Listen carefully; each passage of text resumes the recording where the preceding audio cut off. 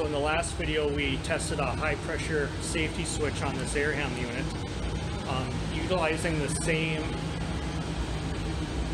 pressure generator and the MagnaHelic, we can also test filter safety switches for the dirty filter indicators, as well as on some air ham units we'll have a low pressure safety switch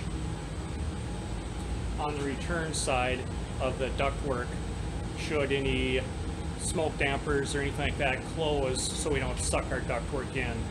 Same procedure, it just depends on whether you're tying onto the high port, low port, and make sure that you're connecting to the appropriate ports on your MagnaHelic and on the pressure generator.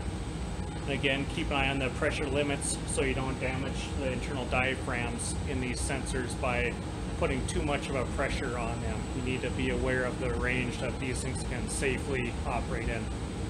Have a good day.